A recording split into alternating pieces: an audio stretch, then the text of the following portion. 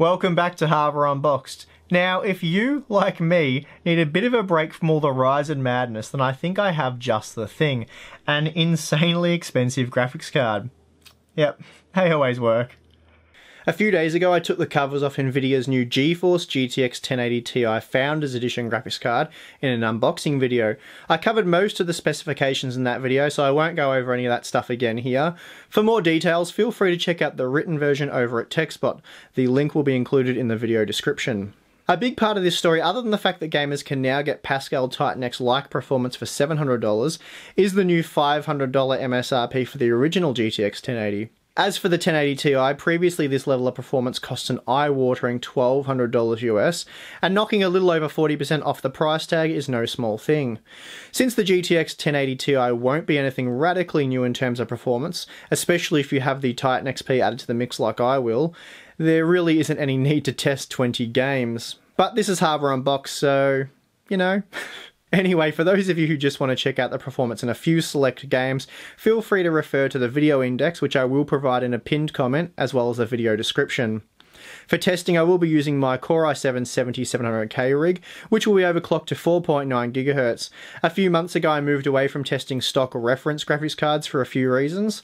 The main reason being that I always suggest you guys avoid AMD and Nvidia reference cards, and instead pick up the quality board partner versions with bigger coolers that allow the card to run cooler, quieter, and boost more reliably. So then the only reference cards included in the results that you're about to see include the GTX 1080 Ti and the Titan XP, as you can't get custom Titan XP cards. The rest are factory overclocked board partner cards, and I will list which models were used in the video description. I received a heap of requests to show 1080p results, and although it seems strange to me, I'm going to do it anyway since enough of you guys asked. That said, I will quickly gloss over the 1080p and 1440p results and focus mainly on the 4K numbers. I have added the Fury X to the 4K testing, but didn't have time to include it in the 1080p and 1440p results, so hopefully you guys will let that one slide. There are 61 graphs in total, so beware of that. It's a bit of an information overload. Again, feel free to skip to the games that interest you, but if you're like me and think 20 games is a good little start, then let's get on with it. Those seeking extreme frame rates in Battlefield 1 will certainly receive them at 1080p with the 1080 Ti, as it matched the performance of the Titan XP. This was also the case at 1440p, and here Nvidia's new flagship gaming graphics card pushed well over 100 FPS at all times. Now at the 4K resolution, Battlefield 1 looks as sharp as the edges of a generic ATX case. Thankfully though, with the 1080 Ti in charge of the rendering work, it's a painless experience. Here we see a smooth 73 FPS average, while frame rates never dip below 66 FPS. As expected, this again puts it roughly on par with the Titan XP, dropping just a few frames behind. Testing with Cry Primal at 1080p, we run into a rather heavy CPU bottleneck at 1080p. Oh, hell, is it okay to talk about CPU bottlenecks in this review? I'm not quite sure about that one, so to confuse the fanboys who are all riled up about CPU bottlenecks at the moment, let's call it a CPU speed limit instead. Yeah, let's go with that. At 1440p, the 1080 Ti again roughly matches the Titan XP, making it 21% faster than the standard GTX 1080. Not bad results given frame rate stayed above 80 FPS at all times. Moving to 4K, the 1080 Ti tiptoes ahead of the Titan XP, though with just 2 FPS in it, the performance is obviously very similar. Again, when compared to the standard 1080, we are seeing 20% more performance here. Even with the Core i7-7700K overclocked to 4.9 GHz, we start to run into another one of those pesky CPU speed limits, this time in Call of Duty Infinite Warfare at 1080p. That said, when looking at the minimum frame rate, the 1080 Ti still produced 22% more performance than the standard 1080. It also looked very mighty at 1440p with an average of 117 FPS, while frame rates never dipped below 100 FPS. At the extreme 4K resolution, frame rate stayed north of 60 FPS, with the 1080 Ti pushing no less than 66 FPS throughout our test. That made it 35% faster than the vanilla 1080 when comparing the minimum frame rate, which is most impressive. Civilization 6 is a rather CPU demanding game and is therefore quite well known for imposing CPU speed limits. Here we see the 1080, 1080 Ti and Titan XP capped out at 85 FPS.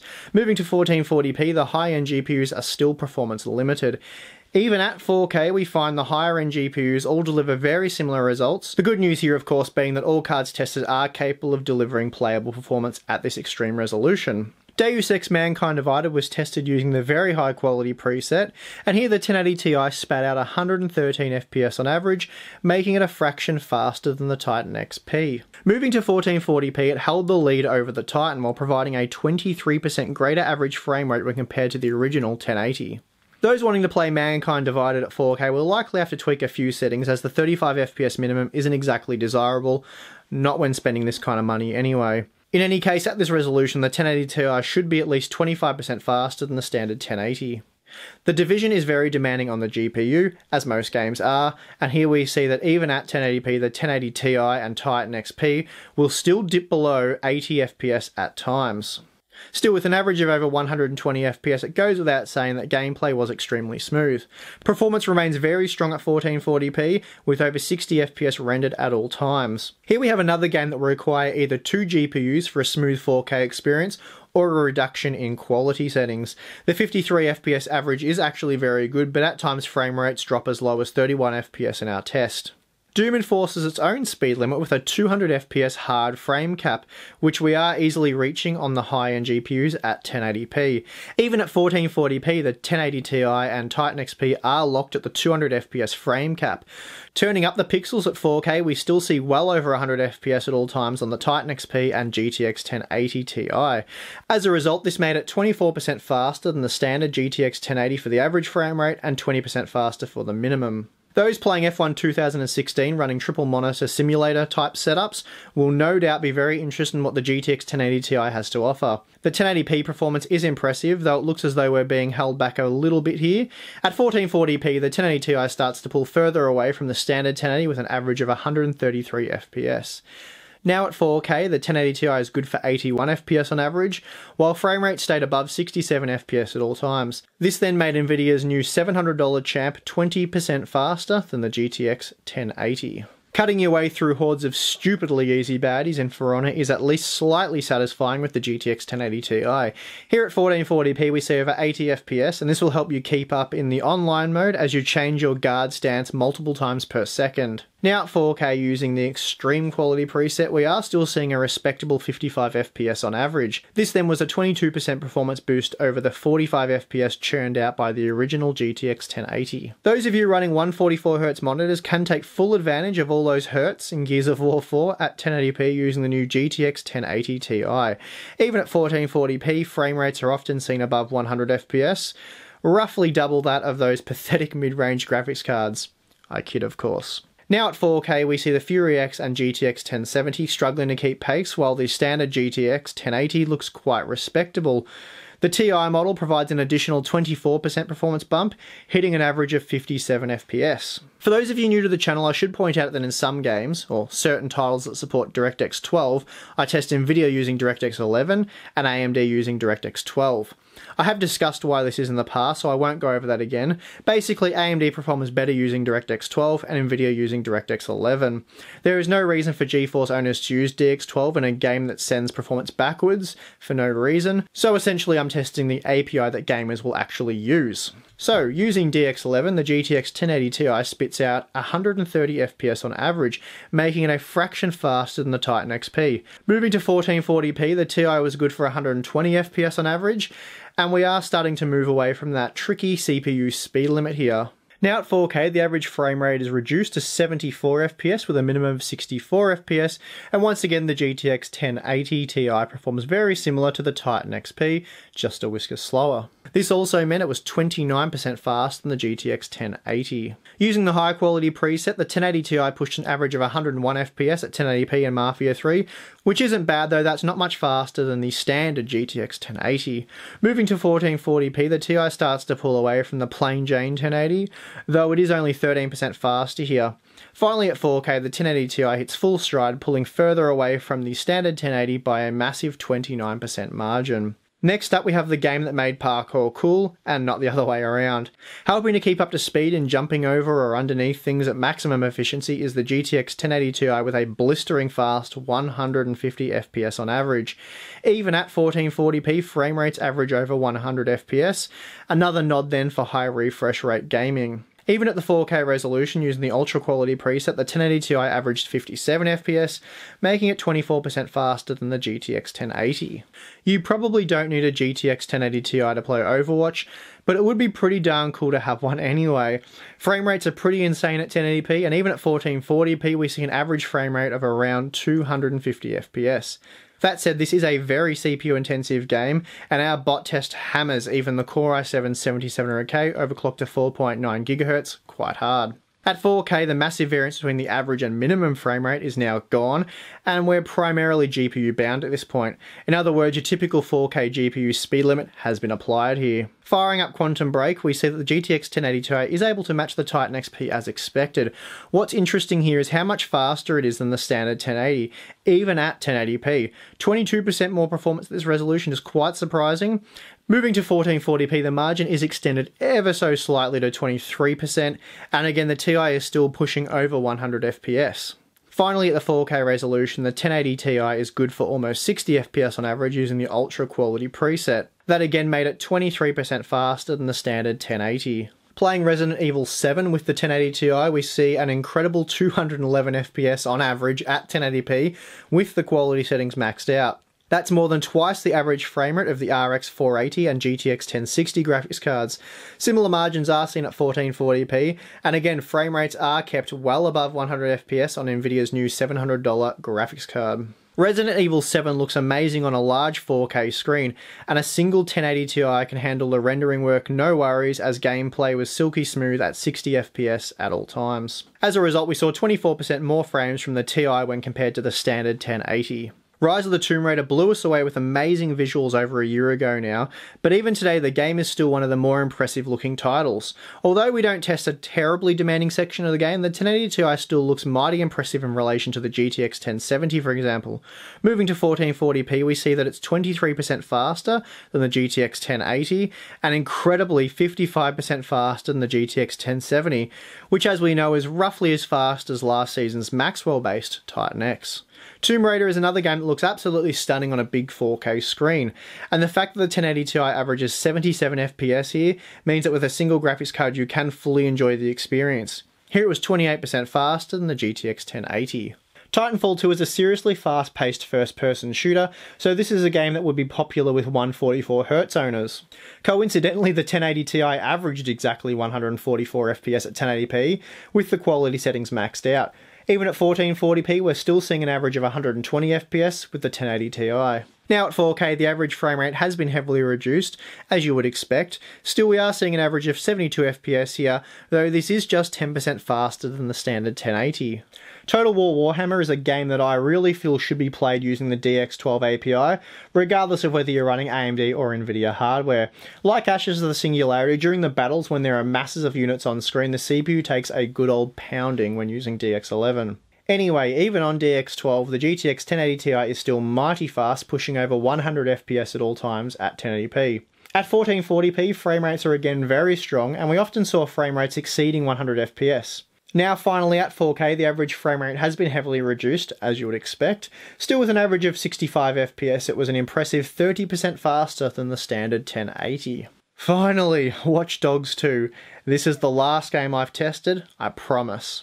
Despite being a hugely demanding game on system resources, aka unoptimized, the GTX 1080 Ti still manages to reach 100 FPS on average.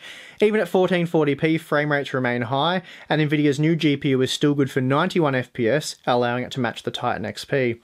Moving to 4K, the 1080 Ti is still 23% faster than the original 1080, as it went on to reach an average of 59 FPS. When compared to the GTX 1080, the 1080 Ti consumed just 7% more power, pushing the total system consumption to 334 watts, which is surprisingly low. Keep in mind we are using a custom board partner version for the GTX 1080, Gigabyte's G1 Gaming, but even then that's an impressive result for the 1080 Ti. That also means it's using less power than the Fury X despite delivering considerably more performance. Interestingly though, when compared to the Titan XP, the 1080 Ti reduced total system consumption by 8%, which is more than I expected to see. Now, I wouldn't say Nvidia's GTX 1080 Ti Founders Edition graphics card is loud when gaming, but you can certainly hear it over your case fans. Under load, the fan ran at 50% capacity, which sees it spinning at 2400 RPM. The thing pumps out some serious heat as well. Load temps quickly reached 80 degrees before maxing out at 84 degrees. At this temperature, the card would hold an operating frequency of at least 1670 MHz. Please do note that when I unboxed the GTX 1080 Ti a few days ago, I did remove the cooler and wipe the thermal paste off to show you guys the die. The paste was replaced with something that looked quite similar, though there's no guarantee that wouldn't impact thermals one way or the other. As it turns out, I don't think this influenced the results too much. Kevin over at Tech Showdown confirmed operating temperatures of around 83 degrees. Well, if you came on that 20 game benchmark journey with me, didn't skip ahead at any point and sat through all the benchmarks, then I guess it's safe to say you're having a pretty slow day. Anyway, I enjoyed checking out those games and I hope you did too. Before we wrap things up, let's just summarise how the GTX 1080 Ti fared against the standard 1080 as well as the Fury X, for those of you who didn't have time to sit through all 20 games. When compared to the original GTX 1080, or the G1 gaming model that we use for testing, which was released almost a year ago now, the new Ti model was on average 22% faster. We did see it deliver up to 30% more performance in titles such as Deus Ex Mankind Divided and Total War Warhammer. That said, at 4K the gains were sometimes as little as 10%. Still, for the most part, as that average figure suggests, the 1080 Ti delivered between 20 and 25% more performance. That said, it does come in at around 40% more expensive than the GTX 1080, but of course that's the premium you pay for high-end gaming, and with no alternative, there's no need for Nvidia to be more aggressive on pricing, at least for now anyway. The Fury X is just about eligible for the pension at this point, as it's just a few months off its second birthday. 2 years is a long time to sit at the top of your product stack as the flagship offering. Anyway, the GTX 1080 Ti puts the Fury X down in the most humane way possible, quickly dispatching of it with 61% more performance on average.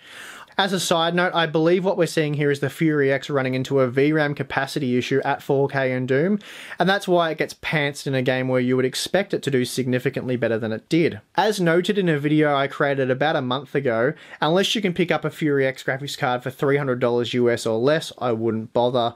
At that price, the 1080 Ti is obviously more than twice as expensive, and it's not twice as fast.